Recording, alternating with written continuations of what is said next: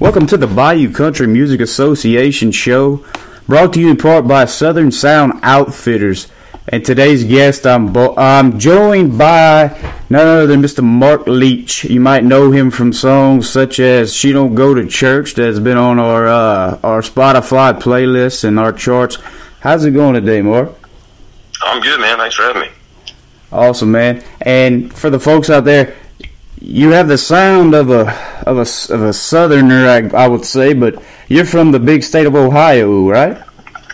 Yeah, I'm from Ohio and living in Nashville for about 3 years, and pretty soon the y'all started slipping into my vocabulary, and it's kind of starting to ease its way in there to the way I talk. Well, man, it's doing good because you got a great voice, and let's get back into the roots of it, man. Obviously, you were from a small town outside of Akron. I'm guessing from my research. How did you go from there to musically, getting down to Nashville? Yeah, so I grew up in a town called Barberton, and ever since I was little, I was listening to Alan Jackson and Travis Tritt and all those guys, and I worked at, my family has a shop in Barberton. It's a butcher and a bakery shop, and I grew up working there ever since I could walk, and my job is to make the barbecue sauce. So when I was making barbecue sauce, I wrote my first 3 albums making barbecue sauce and just singing along to country radio. And so I just decided finally that after I had enough songs and enough networking down in Music City, decided to finally make a move. And you moved to Nashville in 2015? 2015, yep. And in 2015, I mean, by the time you got there, you had a good following and a good, a good. What you had 2 EPs under your belt already? I had 3. I had 3, yeah. 3, okay. Yeah, and then Homemade was what the EP I recorded after I moved down there. Awesome. And obviously the last single that you had out before this one that dropped yesterday, we had it and come across it, and I'm a big Eric Church fan, and I thought it was so clever. It's called "She Don't Go to Church," and kind of you incorporate almost every line of every Eric Church song, and is that something that you wrote, or is it something that you had a hand in co-writing? Yeah, so it's actually a true story. So I had a write that day with a guy named Bradley Banning, and he was flying in from Texas to Nashville. And he came straight to my apartment, and he was telling me that he met this girl at the airport. And he was like, man, I thought she was the one. And I was like, well, what happened? He said she said she loved country music, but she hated Eric Church. And I was like, well, we're writing that song because that's an oxymoron. So we wrote "She Don't Go to Church." True. So that's awesome, bro. That's a true story too. I mean, if you don't like Eric Church, not only can you not be on the show, but yeah, you're no fan of country music. Yeah, if you don't know guys like me, you can't date a girl like her. Exactly. So that song has that song given you a lot of success over the past? Yeah, so it's actually got me noticed by I don't know if you know the country kind of blog group apparel company Whiskey Riff. Yep. They picked it up, and they're actually the reason the song blew up the way it did. It's gotten a little bit of notoriety. Awesome, man. And we brought you here today, which you have this new single that dropped, and it's called "Back Porch Vacation." I listened to it last night as soon as it came out, and I love it. Instantly loved it. Go behind the scenes of how that song came about, the writing, the process, and if that's is that something off of a future album or EP, or just a single you guys wanted to drop for summertime? Yeah, so I wrote it with 2 guys, Davis Branch and Josh Withenshaw, and we had to write that day, and none of us really had a hook that was landing for anybody, so we just decided to write.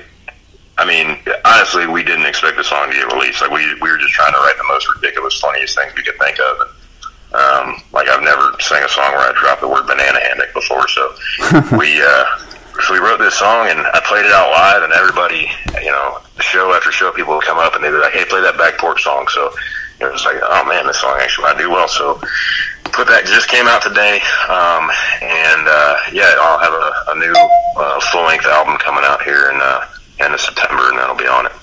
Awesome. So this is something that you had played live shows? Yes, we played it out quite a bit, and it's like a big kind of fan sing along because we do a little Marco Polo call and response thing, so people really enjoy it.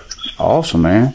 Well, taking a page out of the Luke Combs book, man, with his new deluxe album that he's put out, where I know he's been singing those songs on the road for 6 to 8 months and finally getting it out there. But that's, I guess, as he said, would you consider like the best focus group as far as new music coming out? Oh yeah, I think it's the best way to do it, because if you're playing it out live and you see that people are really digging it, or even if they're not, you can kind of pick it from there. Because I mean, there's plenty of songs going on this album that I didn't really consider until I played them out live, and everybody loved them. So I was like, I should probably reconsider it. So yeah, knowing what your fans like, I think, is a huge part of what goes into making an album. Awesome. Well, man, we got this song right here in the studio. And I was going to get you downers to introduce it and play it for everybody, the listeners. If they haven't got it yet, they'll be able to hear it here. So without further ado, I'll let you take it away, man. All right, I'm Mark Leach. This is my new single, Back Porch Vacation.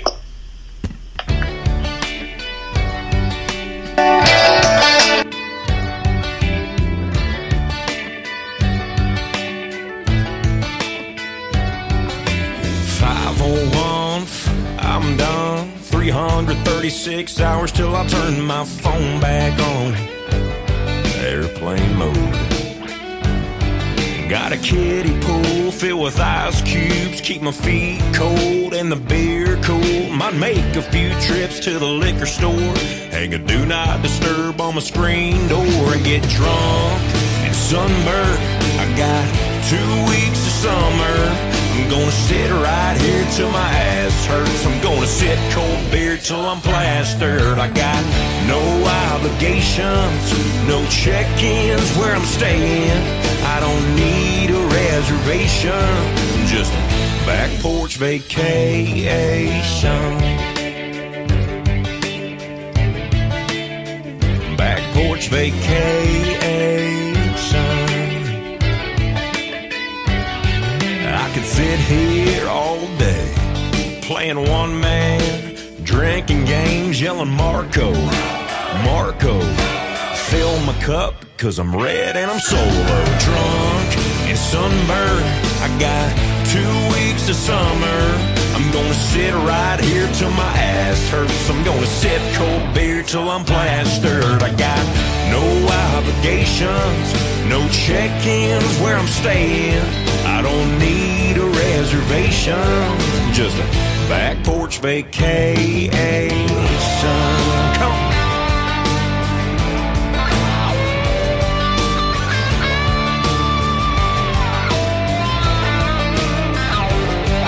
No wake-up calls, no copper tone, just salt and lime and cold Patron. It's drunk burp. Well, I'm drunk and sunburned. I got 2 weeks of summer.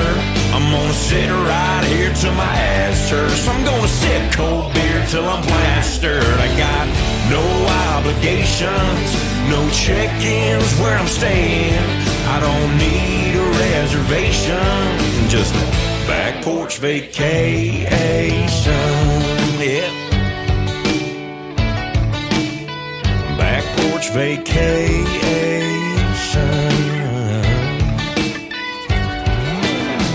Howdy ho, neighbor. Yeah. Hope you like my banana hammock. Alright, you're gonna be looking at it for 2 weeks. Say your wife I said hi.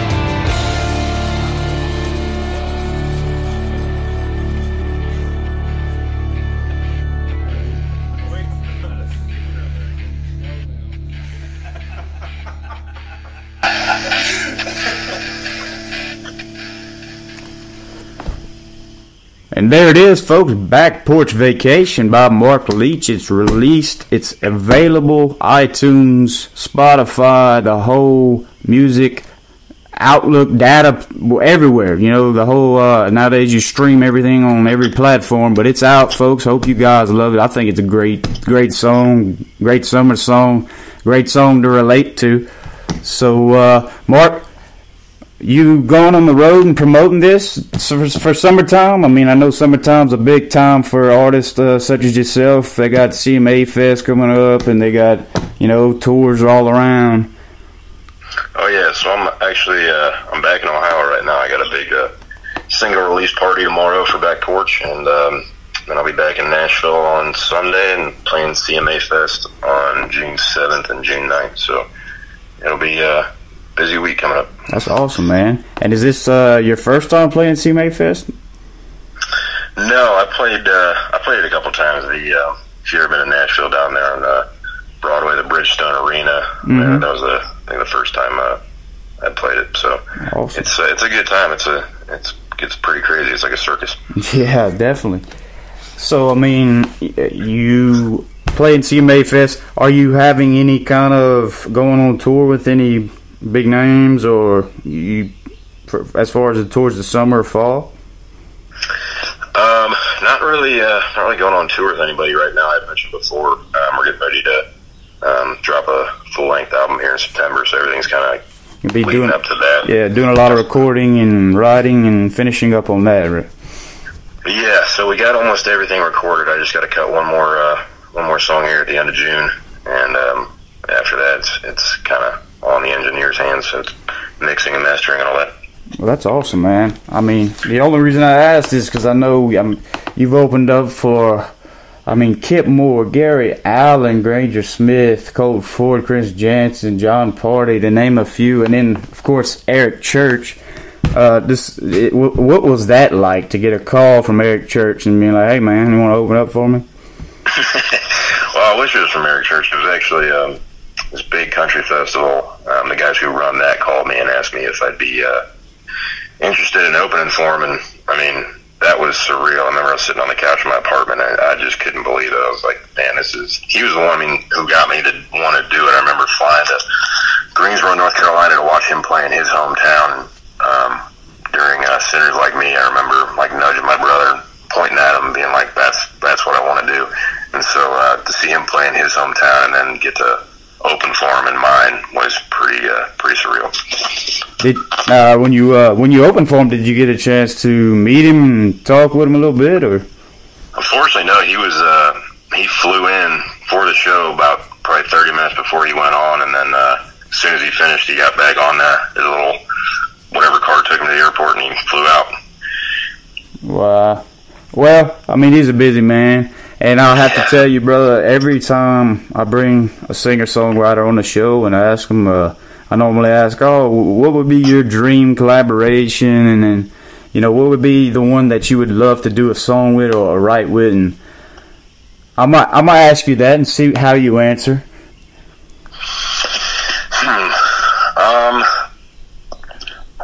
Man, that's a tough question. I would say Eric Church, but I'm not sure. I feel like I'd like to go outside the box and maybe pick someone from a different genre. I'm a fan all over the board, man. I kind of cross the spectrum on genres that I listen to, so I don't know. I'll make it easy. If it was one country star that you could write with or do, some kind of collaboration with, who would it be? I'd probably say either Eric Church or Ashley McBride. That's some good choices, and I have to say, the only reason I set you up like that, man, is because everyone, almost 90% of the time, they say Eric Church, and I'm like, yep, because I personally believe, man, Eric Church is one of the best writers, in Nashville, and they have a lot of them, but as far as music and writing and just his style, I love it. But Ashley McBride, another one that I love. I actually got to see her in concert a while back with Luke Combs, and I've been a fan ever since, man. She's the real deal, man. And Eric Church, actually, brought her on to the Opry stage a few years back, and that was so cool, you know.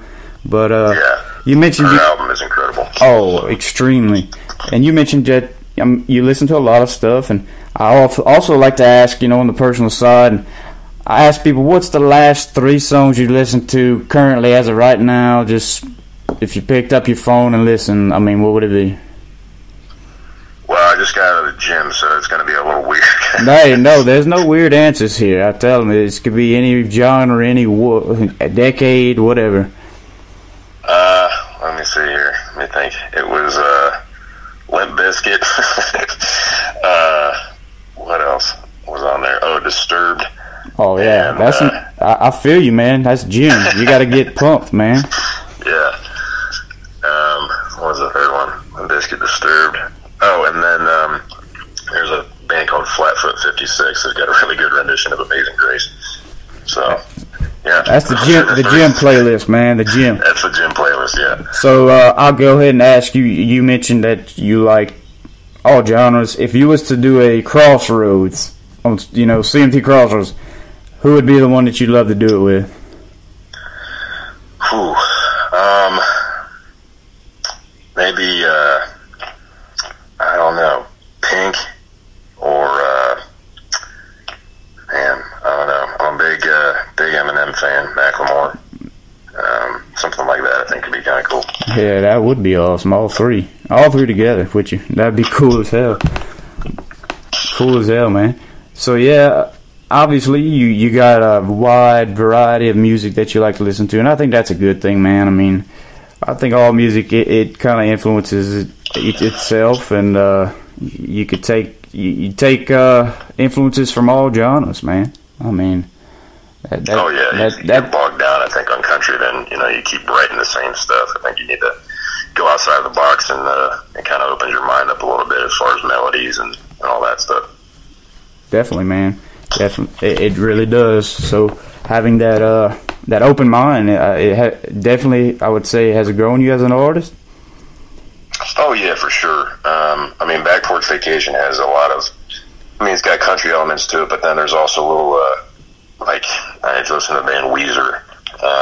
There's little nodes of Weezer in that song too. So it's just kind of being creative and trying to, like I said, not get bogged down into just being country. Even if you are a country artist, I think you need to kind of expand to make different sounds. Yep, definitely. So how would you say that you have grown from, obviously you put out the EP With Love from Tennessee, and then Let's Get Lost, that was 2013 and 14, and then Homemade in 16. From then to now, how has your music and songwriting evolved? Well, actually, it's not on there anymore, but I had the first one I ever put out was in 2011. And I think just you grow as a songwriter and you write with people that are, better than you. And I think you have to do that if you want to grow. I remember growing up when I was little and wrestling, and my brother would make me wrestle the biggest guy in the room because he was like, if you're staying where you're comfortable, then you're never going to grow. And so I think being around all these talented people in Nashville and learning from them, I'm really excited for this new album because it's the best stuff I've put out. So it's a lot of it's just being patient and trying to learn so you can grow. And I think that's what I've just been trying to do over the past since I put out Homemade. Awesome. And I know we talked about the story behind She Don't Go to Church, but we never even got into the back porch vacation. Who did you write that yourself, or did you have a hand in co-writing that? Yeah, so when I wrote that with Davis Branch and Josh Withenshaw, and like I was saying, we sat down and none of us really had an idea that we were all excited about, so we just started honestly throwing jokes out there and writing them down, and the song wrote itself in about 2 hours, and didn't plan on releasing it, but it became like a fan favorite, so it would have been stupid not to. Yeah, I myself, man, I say it all the time, I'm a lyric nerd, I guess you could say, but and songwriting nerd. I love to hear the behind the scenes of the songwriters and how songs come about. And it seems like every time a good song comes about, it always starts off maybe with a lyric or a hook or a verse, and then it just, if it hits, it hits, and it just comes together within an hour. Yeah, I mean, some songs, you'll write them in an hour, and some songs you'll stress over for days. But the songs that usually just come together, like the one song I put out my last EP, one of my favorite songs I've ever written is "If There's a Bar Up in Heaven." And great song. Yeah, and it just kind of wrote that in my apartment, and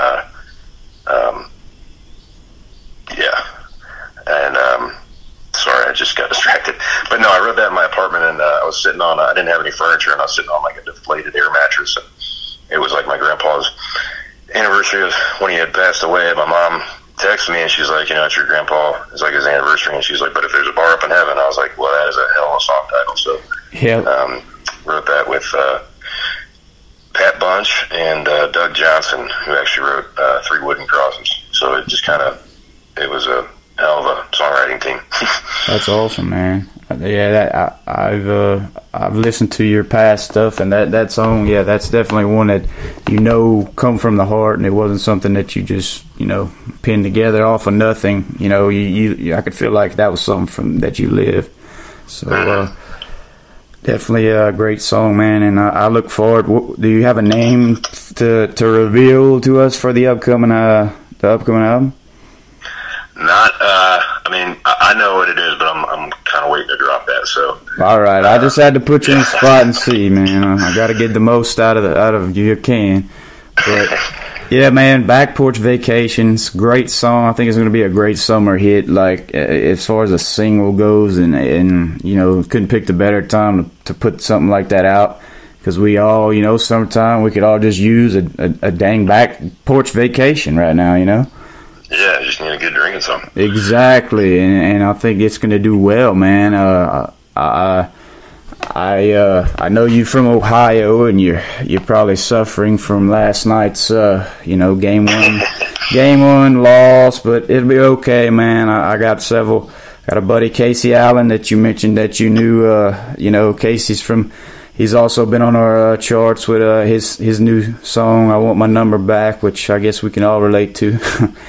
Yeah. But yeah, I mess with him too, so I got to mess with my Ohio natives, and because I guess Louisiana doesn't have the Pelicans ain't in it, so I got to mess with somebody. It's all good.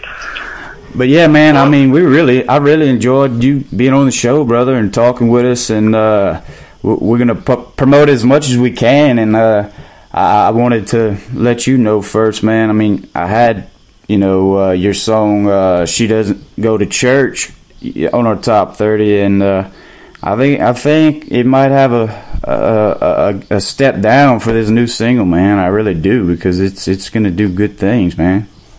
Well, I appreciate it. Thank you for having me, man. I got to ask you though, what's your beer of choice? Cold. Cold. Oh, good answer. All right. No, man, I like Michelob, I like Bud Light, I like cold, really, just cold. Cold. All right. We'll go crack one open and go listen to the song. Oh, I have a back porch waiting, brother. I do. But man, we thank you, and I like to take time to thank our sponsors and our partners, man. We couldn't do this without their backing and promoting their brands and their things. Big one is Southern Sound Outfitters. Southern Sound Outfitters, man, they're a great organization. Of course, they have apparel that is based around music, but they also support a lot of up-and-coming artists. And I mentioned Casey earlier. They're a big promoter, Casey, and a lot of up-and-comers. So give them guys a check out on their website at www.southernsoundoutfitters.com. Also, go give a check out to southernsmusicscene.com. They have a great website that they feature a lot of up and coming artists in the Texas music scene as far as that, and also for Texas music pickers who do great things down there. Also, another apparel brand down here in Louisiana, Swamp Assassin. I'm sure everybody's heard of them. Great guy, Corey Adams, local guy, Baton Rouge area. They support us. We rock them. Also, Swamp Gear, roto-molded ice chest. It's getting hot. If you want to go have a back porch vacation, you need a good ice chest and hold ice for a while. Go check these guys out at swampshop.com. Roto-molded ice chest made here locally in Orneville, Louisiana. They have some great products fully stocked on their website. Check those guys out. And also, last but not least, to our venue, Cowboys in Scott. They have a Western Arena, nightclub, and also a Western store. They that triple threat, man. And the nightclub offers a lot of live music, and a lot of great artists come in and out of there locally and also from all over. So check those guys out for their schedule. And that's all I got for on this end, man. But Mark, I enjoyed you on the show, man. And if there's any last shout outs you'd like to make to anybody. No, man, I just appreciate you having me. Thank you. Well, I appreciate you joining us, man. And y'all be sure to go and check out Mark's new song, Back Porch Vacation. Also check out his other single that's been on our top charts with She Don't Go to Church. Great song if you're just a Eric Church fan. I mean, if you're not, I don't know why you're listening, but go check both of those out. And I failed to mention, man, you have a website, social media. How do people keep up with your news and your shows and stuff? Yes, you just go to markleachmusic.com. Leach is Leach, and then all my social media is just at Mark Leach Music. Awesome, man. I'll be sure and tag all those in the broadcast when I publish it to our site. That way, everybody can go and give him check out his website, give him a follow on Instagram, and check out his Facebook, and all that. So keep up with his stuff, man. And until next time, guys. You guys have a blessed day. Go have a back porch vacation.